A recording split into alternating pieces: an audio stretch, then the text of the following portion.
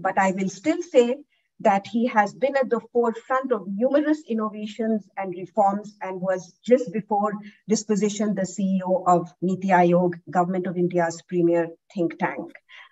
We're honored to have your participation, Mr. Kant, and look forward to hearing from you.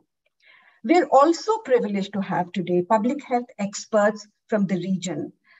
As speakers, we have Dr. Eduardo Banzan, Principal Health Specialist from the Asian Development Bank in Manila. We have Professor Jerome Kim, Director General of the International Vaccine Institute. And we have Dr. Jeremy Lim, who's Director of the Leadership Institute of Global Health Transformation at the NUS School of Public Health.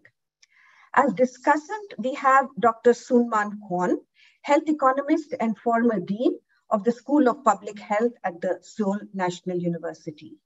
Our speakers bring a wealth of insights from the Southeast Asian region, and we welcome them, we welcome the chair and all the other participants who've joined us in this discussion today. We will begin this event with remarks from Mr. Kant for about 10 minutes, followed by presentations from 3 speakers on the issues that I just mentioned. We then have Dr. Kwon discuss emerging insights from the presentations, and he may build on them.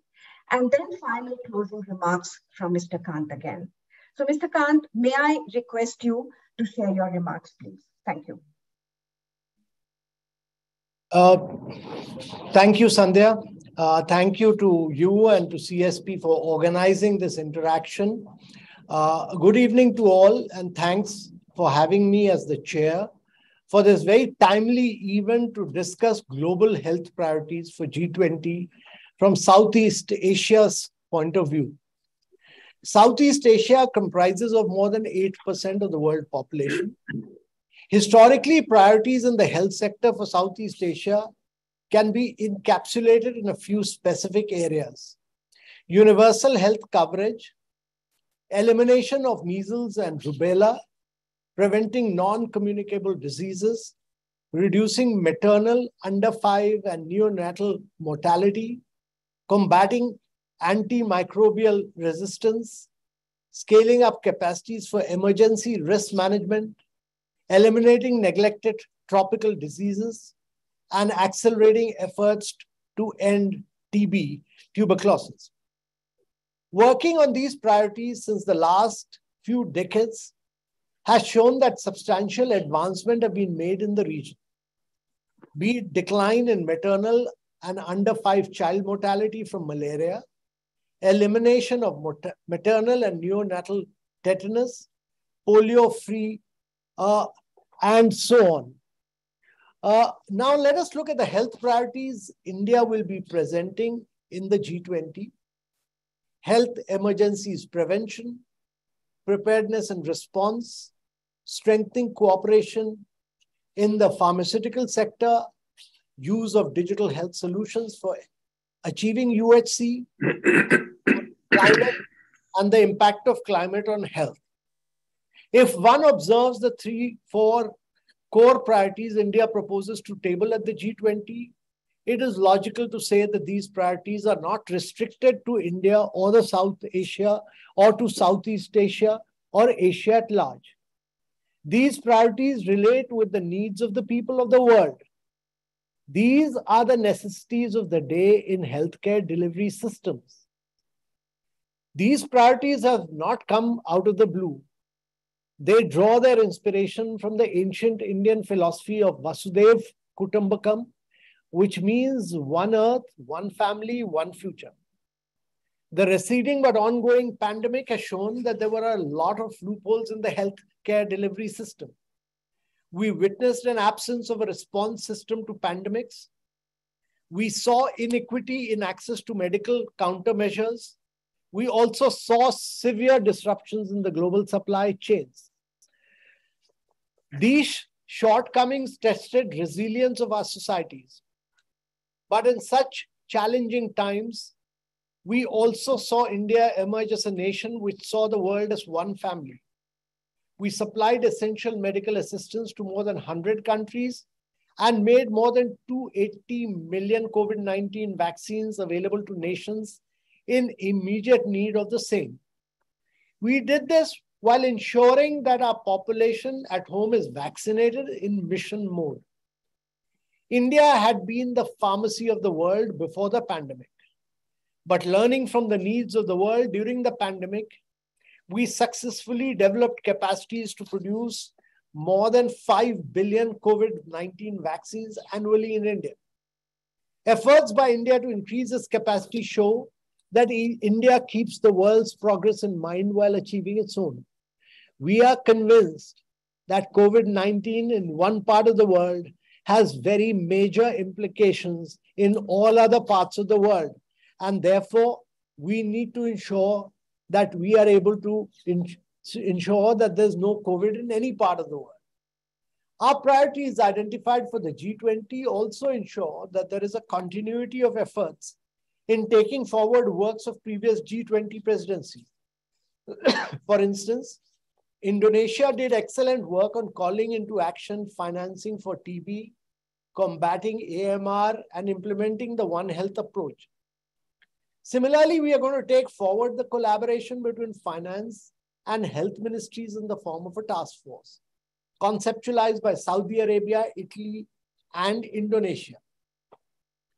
Coming back to the G20 priorities, we are trying to create something for the world which goes beyond the current pandemic. Our efforts are on to ensure that we have an effective health emergencies PPR system. There is no inequity while accessing countermeasures, ensuring safe, effective, quality countermeasures, which are accessible and affordable. We also want to harness the digital technology in delivering healthcare services. Let us not forget, India undertook the world's largest vaccination program and backed it up with robust digital framework in the form of CoWIN. The world needs to see that digital technology can become an enabler in transforming health solutions. Lastly, we will also draw the world's attention to preventive healthcare. In that, a holistic science-based medical system for wellness. As you are aware, India hosts the first and only WHO's Global Center for Traditional Medicines in Jamnagar, Gujarat. We have all been availing the benefits of yoga and Ayurveda for a long time. Along with the modern medical system, India will also promote the value and utility of the traditional systems of medicine. And therefore, while we may be the pharmacy of the world or the vaccine capital of the world, our belief is that along with Ayurveda and yoga, pharmacy and vaccination, we should take care of all the entire population of the world. Our belief is that it's one earth, one family, one future. Once again, I really want to thank all of you for joining us today. I really want to thank CSP for collaborating with us. We expect your full support to achieve our collective objective of strengthening the global health architecture during India's G20 presidency.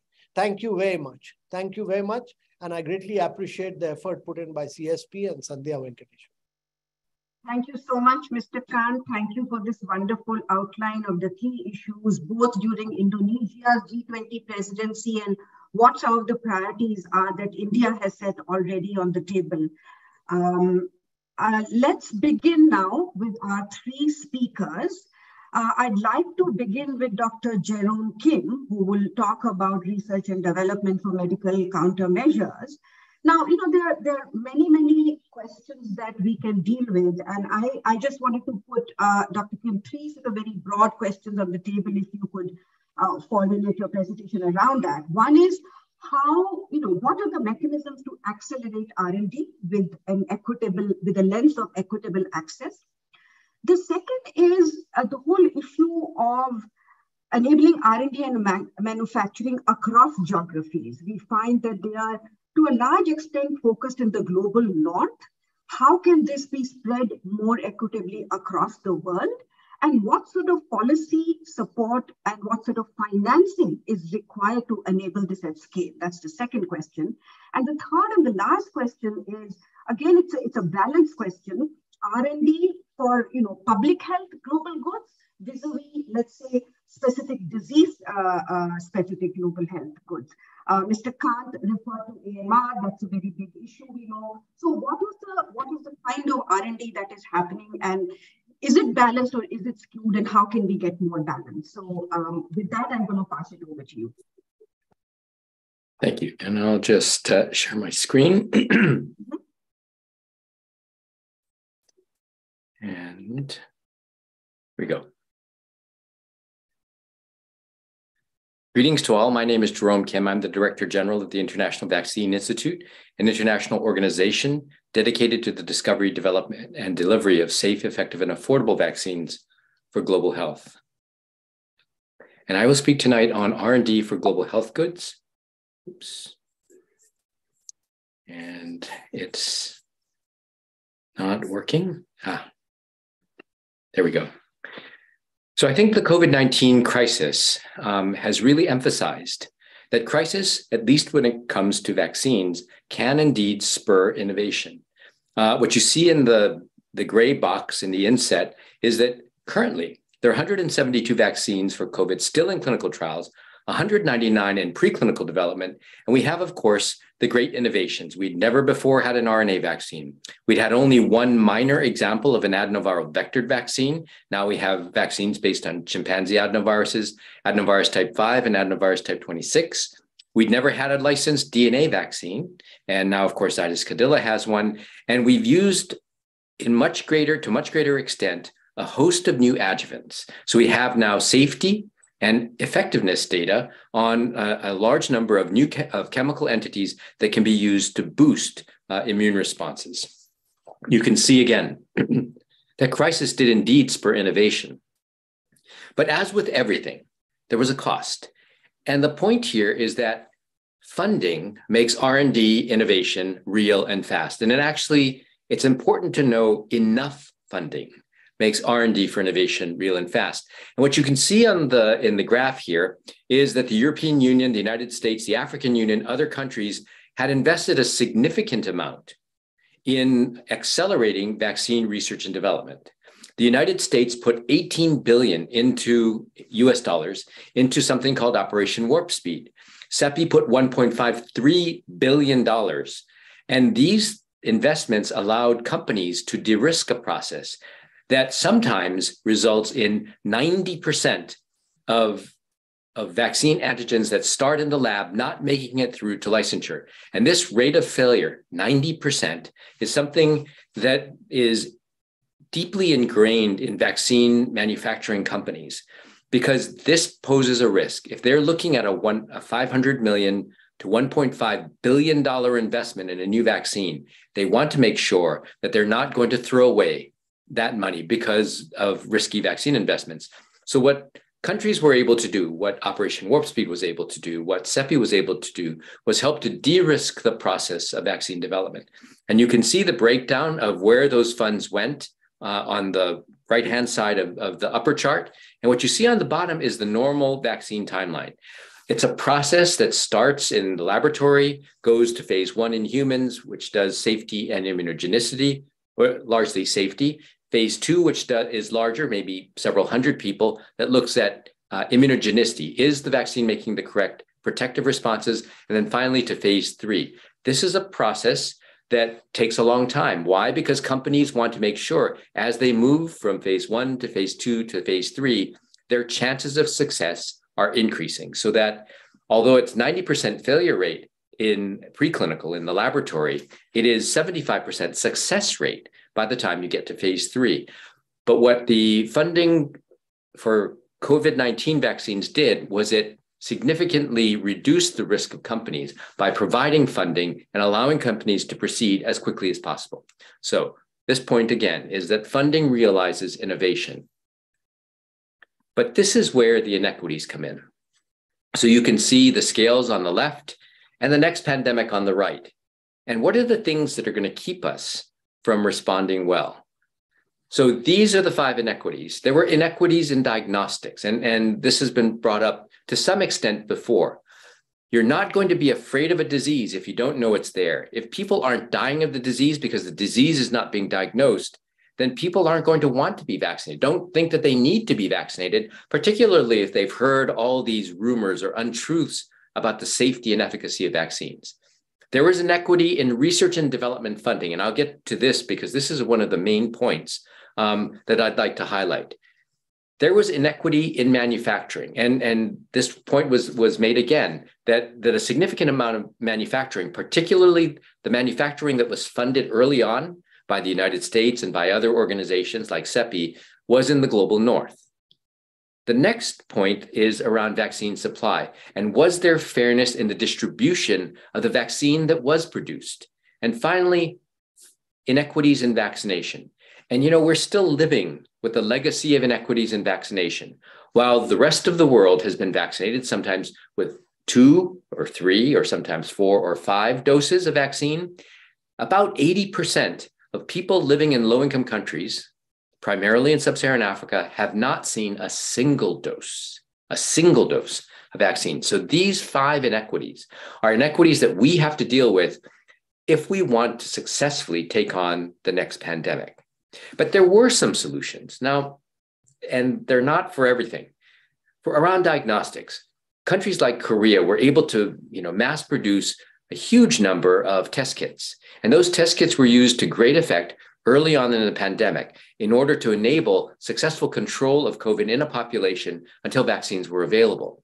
Unfortunately, in many parts of the world, we didn't have that. So the official death rate, the official number of deaths from COVID, if you look on the websites, is 6.6 million. The WHO estimate is somewhere between 15 and 20 million. The Institute for Health Metrics says that it might be around 18 million. This gap is a problem that we have with inequitable distribution of diagnostic kits. And it has a problem, and it's a problem that we're living with today because people in countries that didn't do diagnosis don't fear, don't think about, don't believe in COVID vaccines. The second inequity is around research and development funding. We'll get into that in a second. We tried to make a solution for manufacturing. And COVAX was supposed to be a mechanism that would allow COVAX was a mechanism to distribute vaccine. And now we're thinking that, COVAX didn't work as it should. We anticipated having 2 billion doses of vaccine distributed around the world by the end of 2021. In fact, only 1 billion doses were dispensed. So this wasn't able to cover all the people that COVAX intended to cover originally. And this problem undermined countries' belief and faith in COVAX. And so many countries scrambled to purchase whatever vaccine they could on the open market at whatever cost, whatever price they could afford. The second issue here is around the location of that manufacturing. And as is clear now, countries around the world view vaccine security as national priorities. The problem is that we now have 27 different countries in Africa that want their own vaccine manufacturing. And globally, we went from having 12 major manufacturers to having 4 by the beginning of the 2000s. There was a consolidation. Why? Because efficiency gained certain advantages economically. Now, as we're redispersing manufacturing out so that regional manufacturing will become a reality, we have to really think about the sustainability of that manufacturing. And finally, around vaccination, and again, other people will discuss this to a greater extent, but the vaccine supply problem was solved within 12 months. By the end of 2021, we had made 12 billion doses of vaccine. Countries were coming to IVI to say, is there anything you can do with this vaccine? Otherwise, we're going to have to destroy it. In the end, it wasn't supply. And it still remains that fragile healthcare systems are really unable to distribute the vaccine that people need to get in order to protect them against severe disease, hospitalization, and death. And until we can strengthen vaccination, this inequity will undermine all the other efforts to fix the other points. So this gets to where vaccine manufacturing is located. So everyone knows the United States, Northern Europe, to some extent, are the principal manufacturers, the headquarters of all the major high revenue vaccine companies. But these aren't the companies that distribute vaccine around the world. Every child around the world probably gets at least 1 dose of a vaccine made in India. Many children get a vaccine, Japanese encephalitis vaccine, for example, made in China. These countries are part of the Developing Country Vaccine Manufacturers Network, the DCVMN. And you can see some of those companies from around the world that participated in the manufacture of COVID-19 vaccines. And when you look at the numbers, it is really striking the extent to which these companies provided vaccine for the rest of the world. At the same time, the big companies internationally, AstraZeneca, Janssen, Pfizer, Moderna, had distributed vaccine manufacturing to other parts of the world in order to make sure that some supply was available elsewhere. But this was, in a sense, a part of the manufacturing network that they used to manufacture the vaccine that they were going to use around the world. And it didn't necessarily address some of the issues with inequity. In fact, when you look, developing country vaccine manufacturers contributed 60% of the doses of COVID-19 vaccines used globally. And you can see the breakdown here. China and India were major suppliers of those vaccines. They made, and that's not a correct number, vaccine manufacturers in total made 12 billion doses. The developing country vaccine manufacturers made 60%, 7.4 billion of those doses. But when you look at R&D funding, how much did they get? 5%. They got 5% of the R&D funding. So these manufacturers were making vaccines for other people, as Serum Institute made the AstraZeneca vaccine, SK Bioscience made AstraZeneca and Novavax vaccine. Chinese companies made vaccines that were developed and tested in China and elsewhere, but they didn't get any of the Operation Warp Speed funding. They didn't get any of the funding from CEPI. There was a real inequity. And if we had given some of that research and development funding upfront to Biological E, would the Corbavax have been available at the end of 2020 or in the middle of 2021, rather than being available much, much later? And would that have made a difference in terms of vaccinating people around the world and seeing impact from vaccination? When we don't allow the major manufacturers of vaccines globally to conduct the kind of research and development that was necessary and that they can do, and that they've proven that they can do for COVID and for other diseases, then we're really hamstringing, impairing our ability to respond effectively globally to pandemics. Why? Because inequities are a drag of impact. If the ultimate goal, and this is the ultimate goal, get as much safe and efficacious vaccine as possible into as many arms as possible to save as many lives as possible, as soon as possible, then inequity is a drag. It's an anchor that's keeping us from doing the things that we need to do. And in this case, it was research and development, funding inequity. And the consequence we're all too familiar with. Inability to get vaccine into arms, inability to protect people against COVID-19 infection, disease, and death had dramatic consequences. So now we have a 100-day mission to go from the sequence to emergency use approval in 100 days. In order to do that, we need funding. Equitable funding for R&D based on capacity. We need a regulatory apparatus that is prepared for expedited approvals. We need the kind of assessments that will prepare the laboratory and clinical trial sites to be able to evaluate these vaccines quickly. We need platforms, that is vaccine platforms, but we also need manufacturing platforms and process platforms that will get the vaccines made according to the quality standards that are necessary for testing in humans.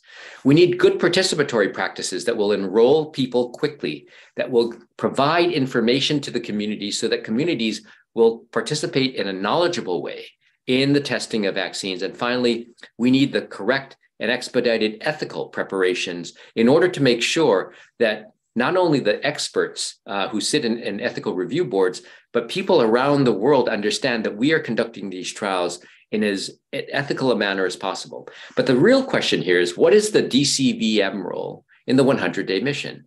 And can we even foresee or think about an impactful real-world solution that does not have critical developing country vaccine manufacturing and regional R&D input? And I think that the answer to this question is no. In order to have an impactful response to the next pandemic, we need to fund those companies that manufacture the vaccines that the world uses.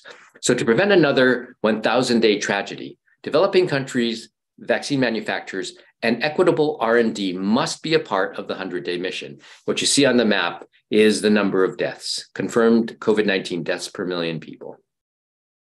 So thank you very much. I hope I've been able to go through some of the questions that were posed, but I'm happy to answer any others. Thank you.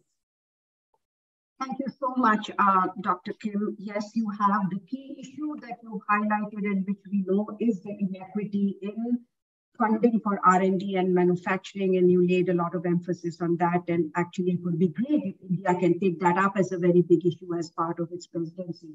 How do we set this geographically and in particular across the global south as well? So with that, I'm going to move to universal health coverage. I'm going to request Dr. Jeremy Lim to speak about how UHC can be enabled at the country level. Because the conversation here is more from a global perspective, what the G20 can do, I think what I'm going to request you to do is keep the lens at the level of what are the policies, institutions, platforms at a global or a regional level that are required that can help countries promote UHC. That's one. And then secondly, what sort of alliances, institutions, and initiatives, how can these be strengthened, again, to enable the development and sharing of global digital public health goods? Because we do recognize, and Mr. Kant also mentioned, that that has become an important piece of global health, digital health tools. Some countries have more expertise and have developed innovations. How can we facilitate this global exchange effectively? So Dr. Lim, over to you, 15 minutes. Thank you so much. Yes, thank you very much, Sandhya. And thank you to the organizers for the kind invitation. Greetings to all the participants from not so sunny Singapore. It's been raining every single day, right? But that really should not dampen the enthusiasm for India's upcoming G20 presidency, taking over from Indonesia, which is Southeast Asia's largest country. And I thought it was very apt that I speak after Jerome, because Jerome has spent time really emphasizing the point that the world did pretty well scientifically, but fragile health systems, or what if I can quote Jerome, that inequities drag on impact, and these inequities really can be solved, at least in large part, by three letters: UHC, or universal health coverage. And I think it's so important that we think about the last mile, because that's where the real action happens. And as was mentioned, we can make the vaccines, but if they cannot be delivered and put into the arms of the citizens and of the ones who need them, then we have not achieved very much. So I want to move on to my next slide. Just some disclosures that I'm speaking to you today in my capacity as an academic and as the director of the Global Health Program in the National University School of Public Health, but I also hold a number of different roles, which are on this screen. But I wanted to spend the time really talking about universal health coverage and drawing reference to Sandhya's point around what are some of the policies or the platforms. And I'll just say very upfront that universal health coverage is at its heart a moral and a political decision. And if we look at UHC implementation in many countries around the world, the same narrative is played out, right? That something happens in the political process that recognizes that citizens matter, and citizens are very concerned about healthcare and access to decent healthcare for every citizen. And when that time comes, locally, the world has to be ready to support these countries, because as what Prince Mahidol of of Thailand, Songkla, famously said that true knowledge is not in the learning, but in the application to the benefit of mankind. And so once that political process, once that decision has been made, the world can step up to support. And maybe, Sandhya, what I would say is that because universal health coverage is a very local issue, and it is political, it has to be left to the citizens to sort out how universal health coverage and when it should be implemented in citizens' own countries. That said, the international organizations such as the WHO and G20 can play a very powerful role in shining an intense spotlight on universal coverage. And credit to Margaret as well as Dr. Tedros that they have used the bully pulpit of the World Health Organization to constantly reinforce.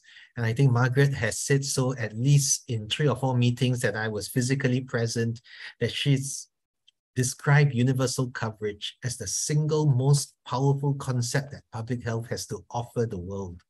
And I think Dr. Tedros says it very strongly also, that it is a scandal that a mother could lose her baby because the services needed to save it are too far away, or sickness can plunge an entire family into poverty.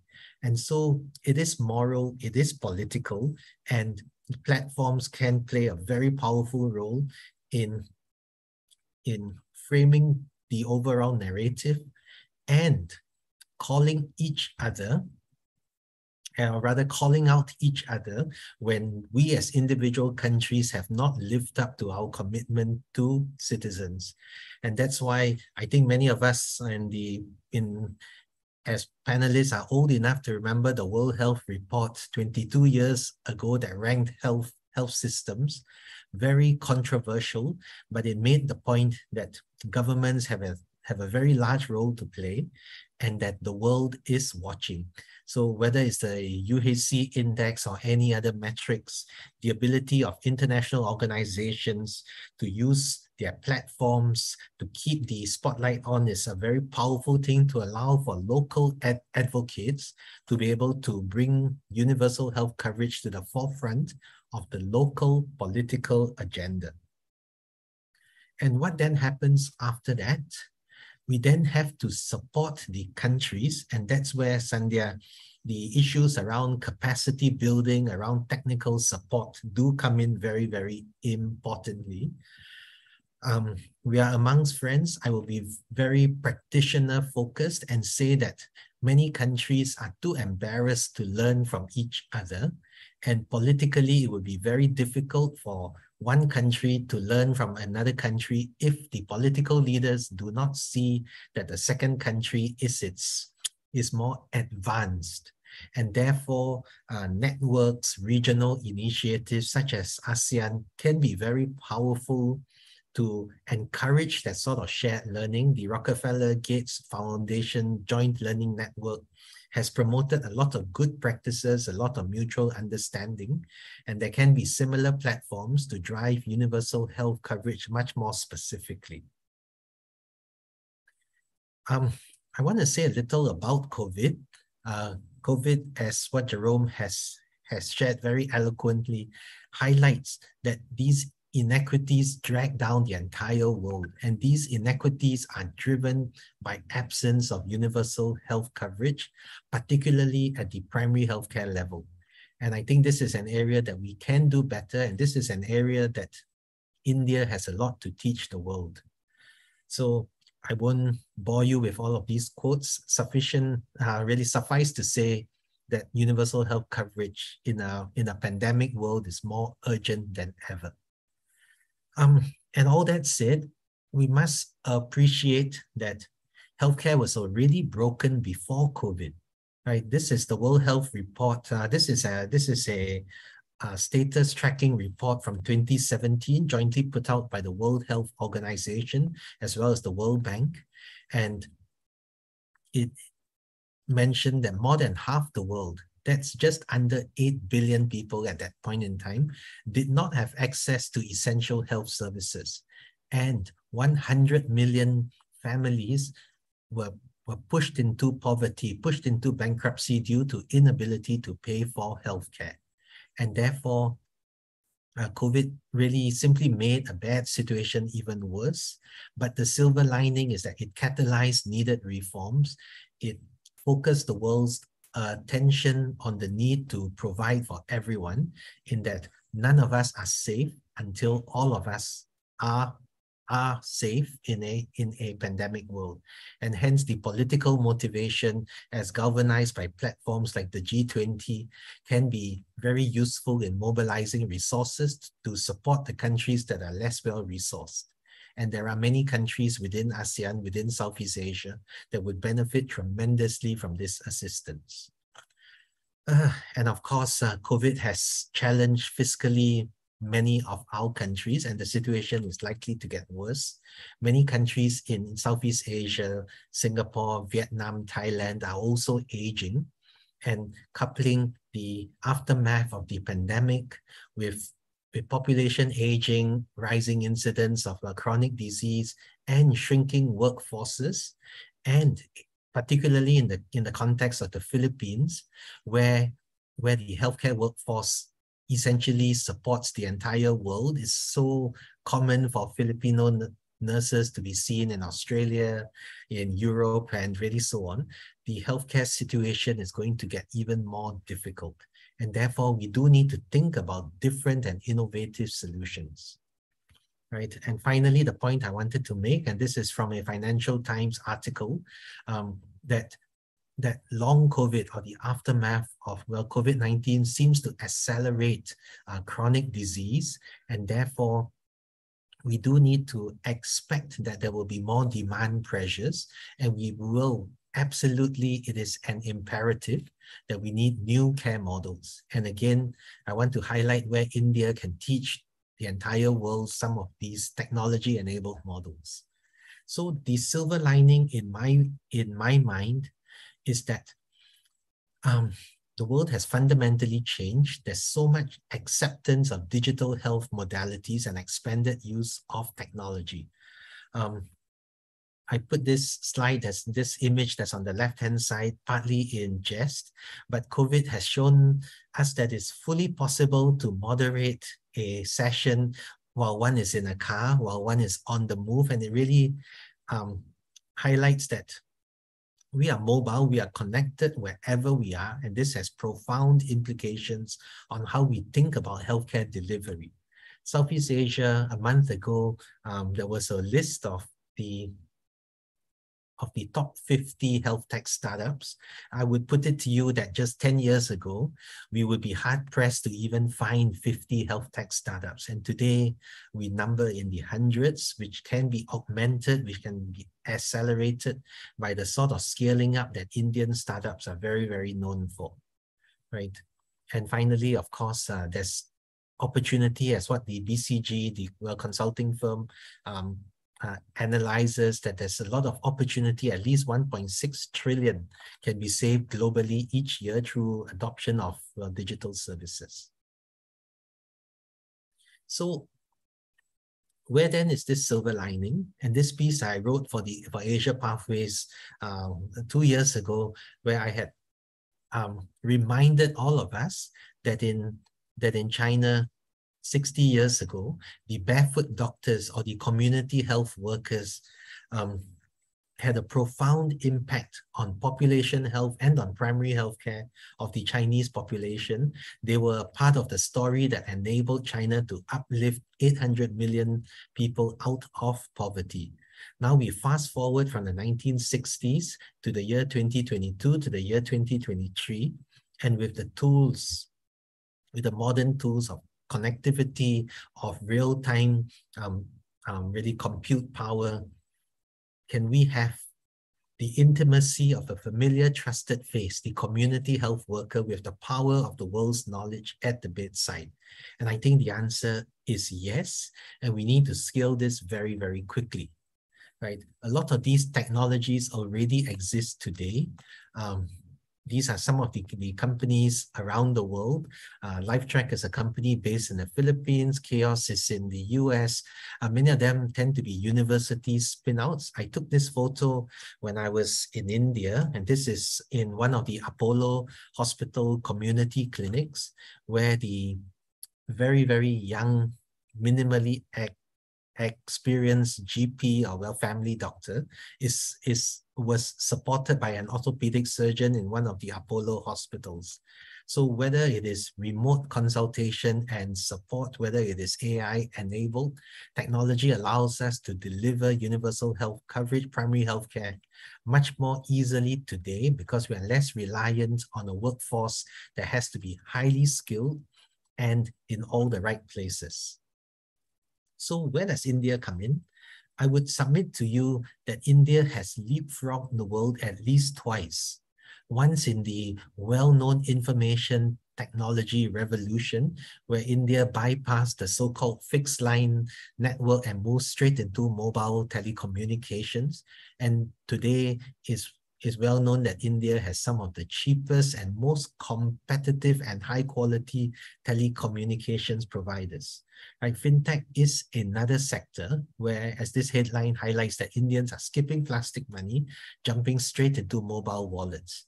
So India has the experience of innovating, and importantly, innovating at scale.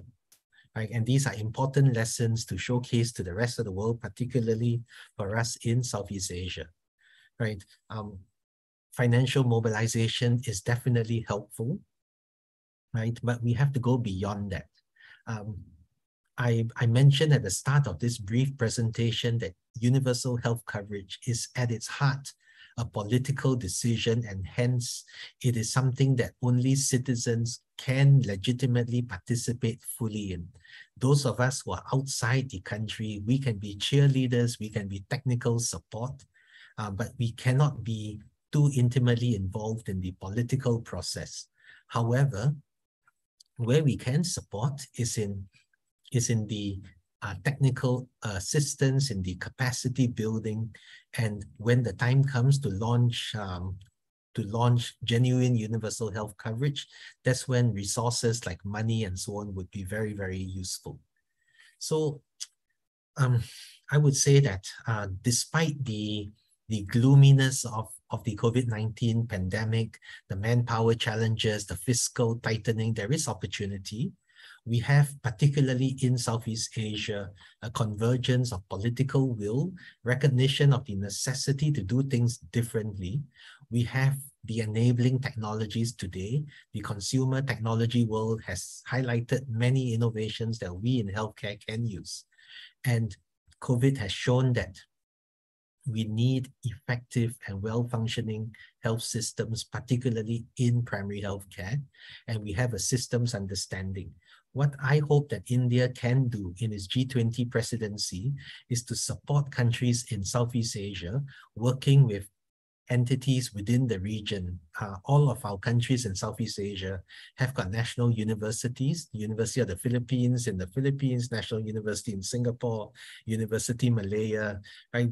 All of us as universities would be happy to work with India to provide for capacity building, to sharpen the operating model know-how in India and really transplant it in other countries. And of course, India is very well known for its technology prowess. How can India play an upsized role in technology diffusion to enable genuine universal health coverage?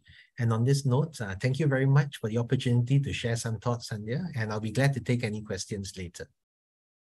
Thank you. Thank you so much, Professor Lim. That was very interesting. And as you very rightly said, that UHC is a political issue.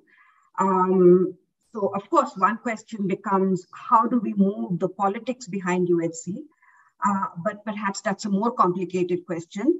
Even if we were to look at the digital solutions, as you pointed out, I mean, there are digital solutions, there are innovations, and maybe the egos of countries sometimes constrain them from asking others. So the question then becomes, what sort of alliances, what sort of platforms, mechanisms can we created to enable this exchange. And I think, with India focusing on digital health and India having a fair amount of expertise in this area, one of the big questions that India could look at is what sort of mechanisms can be put in place, regional and global, to facilitate that exchange.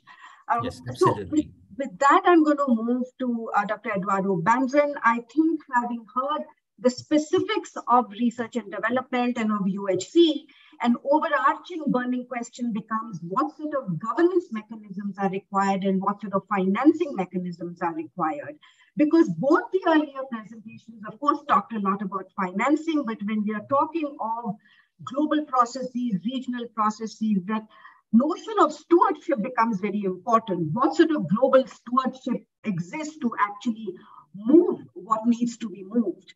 And, the last 3 years, right? Yeah, the last 3 years of COVID, there's been a lot of talk on what sort of institutional mechanisms are required for global health emergency management, for sharing of data and knowledge, for equitable distribution of resources, harmonizing global health protocols. All of these got highlighted as issues.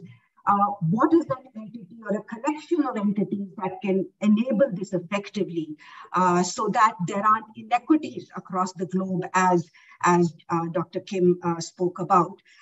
So if you could touch upon that, as well as, what sort of financing mechanisms are required to do all of it, that would take this conversation forward. Over to you, Eduardo, 15 minutes, please. Yeah. Okay. Thank you, Sandhya.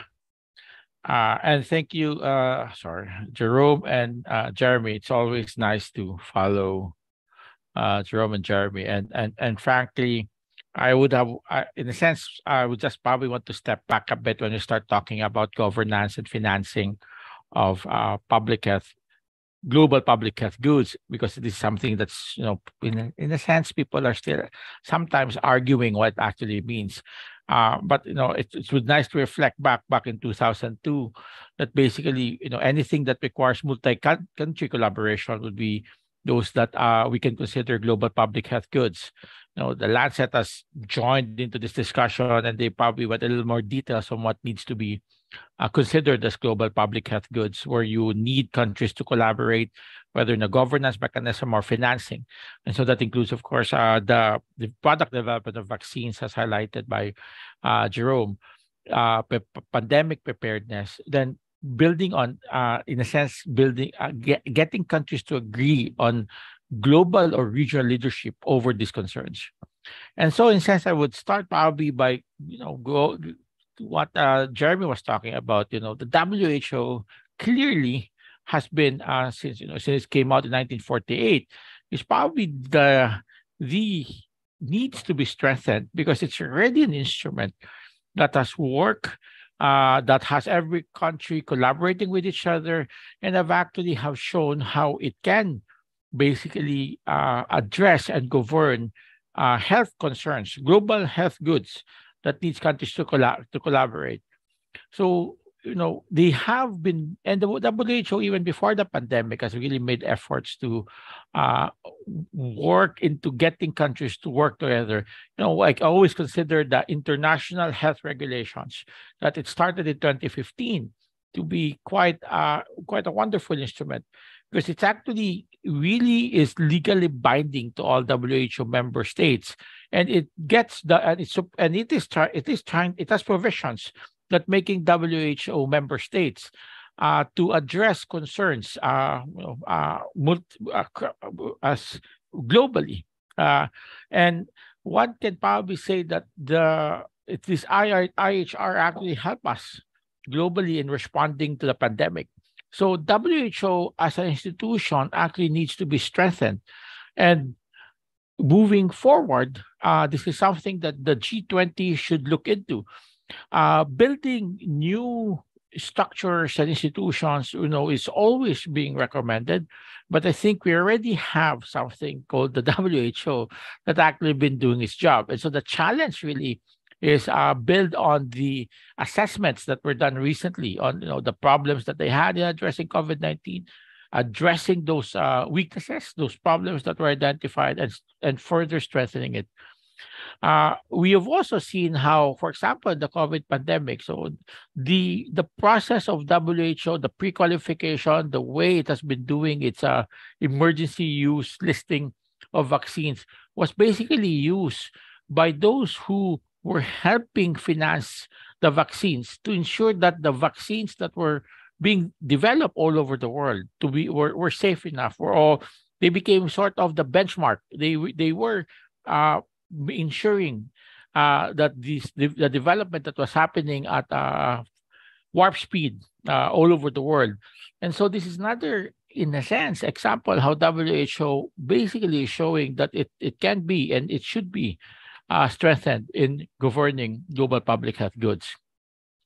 Another institution that's been there for quite some time is the United Nations.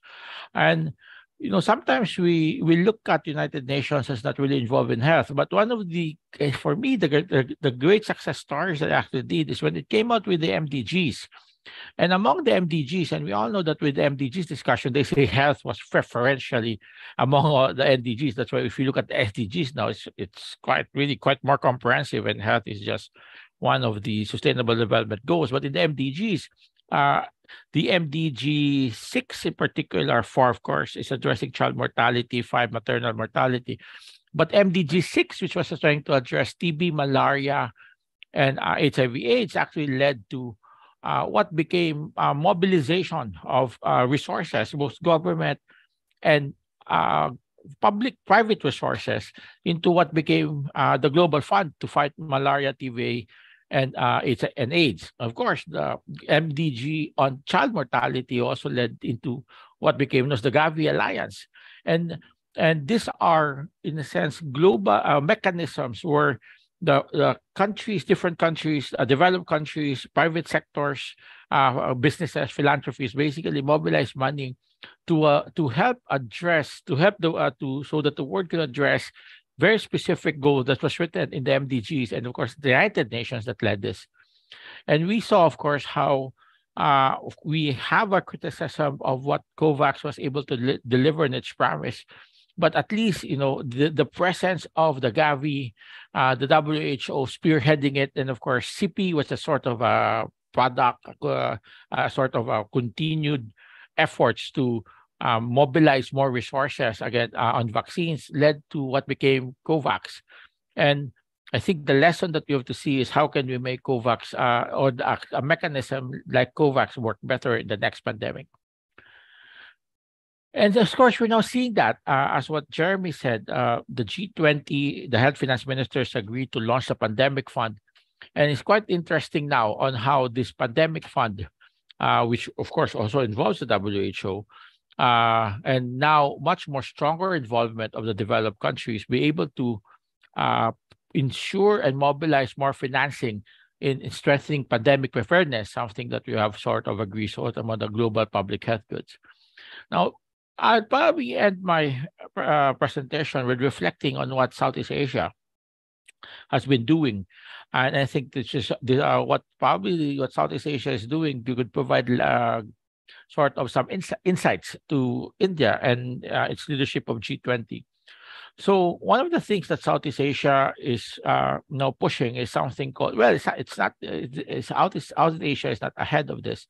We sometimes call it the Southeast Asia Center for Disease Control. A very specific name is the Asian Center for Public Health Emergencies and Emerging Diseases. And essentially, it's really calling all for countries in Southeast Asia to work together to share disease, to do disease surveillance regionally, to get every country share their monitoring of diseases, very similar to what, of course, Africa has done with the African Center for Disease Control and Prevention. Now, what's quite interesting is the APCHED is actually driven by ASEAN, very similar to how the African Center for Disease Control and Prevention is driven by the African Union. So what we're seeing, so in a sense, you already have existing political association or cooperative association of countries, ASEAN, African Union, And if we include the European ones, the European Center for Disease Prevention and Control, the European Union. So you build on this existing structure of collaboration, which the EU, and ASEAN has already built, and then basically leverage that to put something like a regional CDC. Now, the ASEAN or the Southeast Asian CDC is still in its infancy. It's but it's moving forward, and this is something that we consider really as a good platform for governance for addressing global public health goods. Another thing that ASEAN is looking at is something which was a discussion that started, a declaration that was done prior to the pandemic, which is a declaration, ASEAN looking for vaccine security and self-reliance. Now, the pandemic obviously has delayed some of the dialogue, and it is only now that the pandemic, as we move from the pandemic, that ASEAN is now having more strategic, more focused approach on how to build up vaccine security and self-reliance.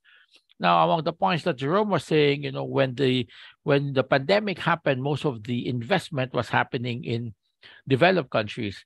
So what the ASEAN self-sufficiency strategy is, probably they're looking at that this investments be done more now in developing countries like ASEAN. And it's quite interesting to see. So this is the WHO assessment of national regulatory authorities. So if you are, so part of the reason that they focus on developed countries was the point that the regulatory agency was strongest in the developed countries and was supposed to be not that strong in developing countries. So now the WHO have come out with this benchmarking tool where they now have assessed. And in a sense, the WHO imprimatur is basically now being used by countries to argue that they can regulate vaccine manufacturing and, of course, do the necessary pharmacovigilance for vaccine. It's quite interesting that here, 3 countries in the ASEAN, Indonesia, Thailand, and Vietnam, have now been assessed as maturity level 3, and Singapore was recently assessed this year as maturity level 4. Now, having this strong national regulatory authority in these ASEAN countries actually lays down, supports, enables more investments in vaccine manufacturing and development in the ASEAN countries. So we will continue to monitor the discussion of ASEAN on how they want to move forward with vaccine security and self-sufficiency. And it will be something I think that the G20 India would like to bring and be part of the dialogue in the coming year. Now, of course, the Asian Development Bank has, where I am principal health specialist for Southeast Asia, also mobilize financing. It's the 9 billion facility, of course, is not just for Southeast Asia. It's actually a facility for all of the ADB's regional, all of ADB's member countries from Central Asia to the Pacific. But nonetheless, it actually highlights the role that development banks can do in financing global or regional public health goods. Finally, the point that was raised by Jeremy in UHC in countries actually makes me want to highlight this work that we're doing in the Greater Mekong sub-region, where ADB is not just supporting universal health coverage within countries, but in a sense beyond borders. So we know that people move around in our world. So in the Greater Mekong sub-region, so this is Vietnam, Thailand, Laos, Cambodia. The movement of people across borders is quite significant, and we want to help ensure that when one citizen from Laos moves to Thailand or from Vietnam moves to Cambodia, the coverage that this country UHC is continued on across borders, and this is ongoing work that we're trying to see. It's a little difficult. But we do have models in other regions, like in the Caribbean and, of course, in the European Union, where you have this portability of health coverage. So even as we will support countries implement and pursue universal health coverage, we will also help countries pursue UHC beyond borders. So, as G20, as India as the host of the G20, what are the things that it may want to explore in the coming year? Well, I just like to emphasize again, the WHO is already an institution that we have, which an existing institution that can be the lead governance entity for global public health goods. And I think we should sustain efforts in strengthening it. Now, the G20, of course, have come out with pandemic fund. And one of the things, and it is, of course, collaborating with regional development banks, but I think this collaboration with the regional development banks should be emphasized because the regional development banks do have that ability of better understanding their developing member countries than the global ones. Then you have, of course, the regional CDC. We already have the model, the Africa CDC, the European one, APCHED. So the G20 next year could look into supporting more of the regional CDCs. I have to acknowledge, I don't know whether there's a South Asia CDC, but this may be something that ought to be explored. There should be more dialogue and actions on vaccine security and self-sufficiency of developing countries. It's something nice to just announce as a slogan sometimes, but we need to have these discussions because this would need some countries to say, okay, I want to manufacturing, but of course these countries would need assurances that in the next pandemic they will be provided the vaccines. Of course, we need to support universal healthcare within countries. Wonderful presentation, Jeremy, on highlighting the strengths of India on how it can support UHC within countries. But more than that, I think with the digital health strengths of India, it can really get UHC beyond borders something, put in the agenda, and hopefully get that this call for UHC beyond borders really emphasized during the G20. Sandhya, thank you. Thank you so much. Thank you, Dr. Banzan. That was very interesting. You've highlighted many of the institutions and the platforms that are there. And what you're suggesting is strengthen those platforms rather than reinvent the wheel and create newer institutions and platforms, except in cases like, let's say, a regional CDC. So, if the region doesn't have CDCs, maybe those could be created, and that's an interesting thought. But otherwise, put your weight behind, let's say, the fund that has been created and build capacity. So that's very valuable. So finally, we come to our discussant, Dr. Sunman Kwan. And I would request you to sort of surface some of the insights that are emerging from the three speakers, with a specific focus on, okay, what would be your, if I can use a big word, recommendation to the Indian government, that these are the 3 or 4 issues that are important to focus on. Over to you, Dr. Kwan. Okay, thanks a lot. Thank you for inviting me to this meeting, and also thanks a lot for all those presentations. I learned a lot from these valuable presentations. These all 3 topics are very important, and especially during this COVID-19, we learned that we need a good capacity building and role of not only the national governments, each country level, but also we need something, good collaboration, coordination in a regional and global level. First of all, in terms of national level, we know that like in the UHC and digital transformation and pandemic preparedness, we need to have a good domestic resource, or it can be a political resource, and also a economic resource mobilization for all of these. And technological innovations, and also in terms of the acceptability by providers, consumers, and also governance issues across different ministries, different sectors are all very important.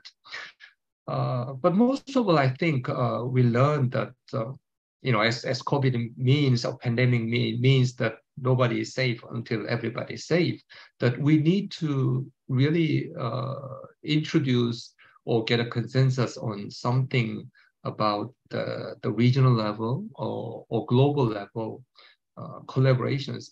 But there are many challenges because it's so-called a global public good. So there's always incentives or hope that other countries are doing, and also different thinkings and expectations among high-income countries and low-income countries. A very similar example is from the global coordination in the climate change. So we need to do something, and also in that sense, development partners or some leadership of several countries are very important. In terms of it, then what are the most specific ones to think about?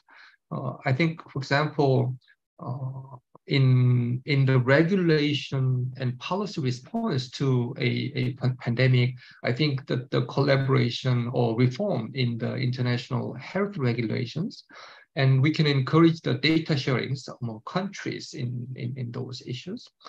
And also we learned a lot, and we suffer a lot, and we have a very serious concerns in the global inequity in the access to medicines or vaccines.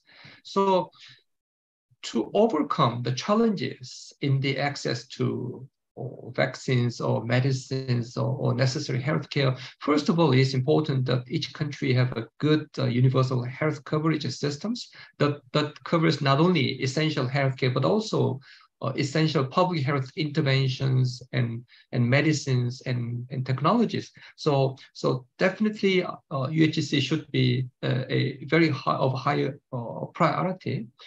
But at the same time, many low-income countries have challenges in the production and distribution of medicines and technology. So in that sense, we need a more concrete level global financial facilities to ensure or improve the equity in the access to medicines and vaccines. And the Dodo mentioned that the ASEAN initiatives in the new financing facilities, and also ADB's role in the financing facilities for vaccines. I think we need to have a more concrete ideas and consensus and detailed programs how to make it play a bigger role in the coming pandemic. And I think it's the same case for digital transformation that is a bit mentioned by Jeremy, because one typical form of digital transformation is the non-face, e-health or e-consultation and e-prescriptions. That means that the patients get consultations from doctors abroad through e-modality. So we need a collaboration among government in the regional or global level in terms of the standards and quality of care. And most importantly, I agree with Jerome that we need to think about this, how to improve the equity in the R&D capacity to the vaccines and essential medicines. And in that sense, I think what is the role of the development partners or some leading countries? Because for a long time, development partners and some high-income leading countries have invested a lot in strengthening the capacity of individual countries in the policy capacity or some medicines capacity.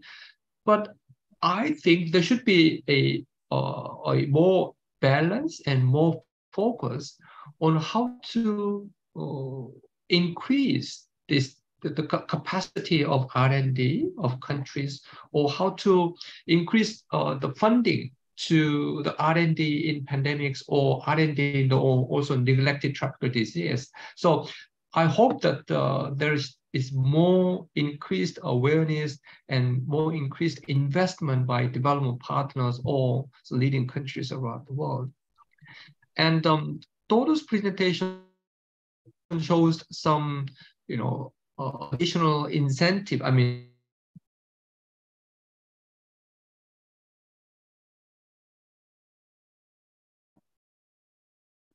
Okay, so, and then it's very unique because Greater Mekong sub-regions, they have many countries there have shared cultures and history, and they have an existing mechanism of ASEAN.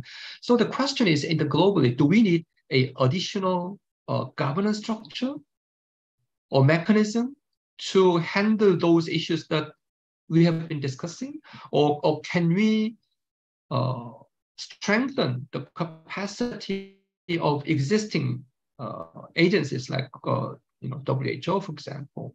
So there are pros and cons, and we do not want to fragment. We do not want to introduce another fragmentation in the landscape. So we should consider both in pros and cons of what is the best way to increase the global level or regional level collaboration and coordination in these whole areas. Finally, we talked a lot on pandemics, and it is true that we need to improve our preparedness and response capacity. But at the same time, we should not forget that there are so many other health issues that we are facing these days. For example, in Asia and globally, population are very rapidly aging. And there are huge issues of non-communicable disease, and some countries, especially like Pacific Islands, they are facing so-called NCD tsunami. And related issues is the climate change and health. And also, I mean, during this pandemic crisis, and also from the experience of the rapid aging of population, we learned the primary care, again, is so important. So all these issues should not be neglected, and we should also pay kind of a balanced perspective and balanced investment and equity, not only in pandemic COVID-19, but also on this type of old and also emerging health challenges in the region and in the globe, and really think should work hard to get a consensus on the regional and global level collaboration in these areas. Thanks a lot. Thank you. Thank you, Dr. Kwon. I think you raised a lot of questions. You underlined a lot of questions. We have to still work and find some of the answers, and I look forward to working with all of you as we move forward over the next few months to find answers to some of these questions. I'm going to now request Mr. Khan to sort of share his remarks, having heard some of these presentations and how he has processed them. So. Thank you, Sandhya. First of all, let me thank all the speakers. I would like to personally thank Eduardo Banzom, the Principal Health Specialist of ADB. I'd like to thank Jeremy Lim, the Director Light of NUS School of Public Health. I would like to thank Jerome Kim, the Director General of International Vaccine Institute. And I would like to thank Sunman Kwon, the Professor of Health Economics and Policies, Seoul National University, for their very, very important inputs. We in the G20 Secretariat and I as Sherpa have taken note of this, all their expert advice, their guidance, to further strengthen our G20 Health Working Group agenda. We have greatly benefited from the inputs given by them, and their expertise I greatly appreciate. Today's discussion highlighted the need to further deliberate on the issues of governance and financing of global health, funding of research and development, as well as the manufacturing of medical countermeasure and moving towards delivery of global public health goods, also on climate and health, which is very important to my mind, and lastly on ensuring universal health coverage for all. I would like to say that India has been handed over the presidency at a time when the world is trying to keep up with several challenges such as geopolitical tensions, economic downturn, supply chain disruptions and subsequent rising food, fuel, and fertilizer prices, alongside tackling the long-term ill effect of the pandemic. We should also realize that because of COVID, 200 million people have gone below poverty line, 75 million people have lost their jobs, and we, instead of progressing, we have regressed at the midway point as far as the Sustainable Development Goals are concerned. As the G20 presidency, India will aim to translate today's deliberations into concrete deliverables within a designated time frame amongst G20 member countries to make a meaningful impact, keeping in mind future for all. The Prime Minister has already said that India's G20 presidency will be inclusive and will be ambitious and action-oriented. Today, it is an acknowledged fact that universal health coverage can be ensured by building a resilient healthcare system, beginning from strengthening the primary healthcare services provided with implementation of digital health solutions. And this would be fundamental to building back better for a much better tomorrow. Not only access, but affordability at which medical countermeasures are made available is a very critical challenge to be considered. Whether a vaccine is available at $20 or $3 will have a major role in managing any future health emergency, and hence the need to focus on cost-effective, high-quality research and development. I'm truly, principles of sustainability, inclusiveness, and, inclusiveness, holistic vision, transparency, accountability, foresight, and equality and equity must be at the center of a governance transformation of health. We all would agree that the world needs inclusive and effective policies to deliver equitable and better social, economic, and health responses.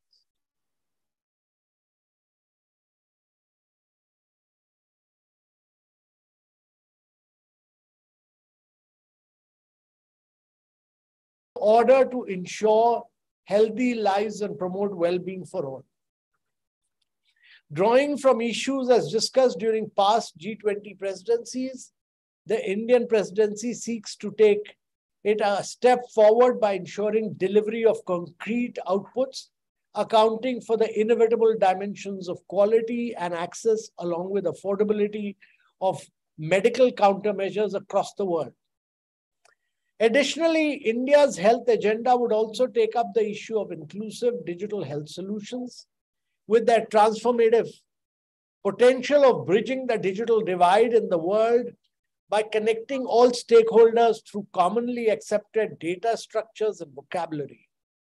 Digital public goods such as telemedicine, teleradiology, and other AI-enabled IT solutions are some of the areas that G20 members could collectively work on to build resilient health systems. I would, in the end, like to conclude and thank CSEP for putting together this very, very distinguished and esteemed panel of speakers today. And I would like to take this opportunity to urge all those who have gathered today to support India's line of efforts during its G20 presidency, so that India emerges as a stronger world leader, ensuring that the benefits of development are accessible to all our brothers and sisters across the world. This is critical, and especially for those in the low and middle income countries. Thank you very much, ladies and gentlemen. I once again thank all of you experts, and I greatly thank CSP for doing this workshop. We have greatly benefited from it. Thank you so much, Mr. Kant. Thank you for your kind words. More importantly, thank you for outlining India's focus and the key issues that you've so succinctly underlined that India is focusing on, which are, many of the central issues that are, if I may say, plaguing the world today. We are on time. I am not going to take very much time. I would also underline my gratitude to all of you for participating. It's been a very useful and rich discussion. Thank you, Professor Korn, Professor Kim, Dr. Banzon, Dr. Lim, of course, and Mr. Kant. Thank you very much for being here. I look forward to working with some of you to deepen some of the key issues that came up today, so we can continue to engage with the Government of India on these issues. And I just wanted to say that this conversation was focused on Southeast Asia. We are hoping to do a similar one focused on Africa, and look forward to your participation in that. So thank you very much. And with that, good evening.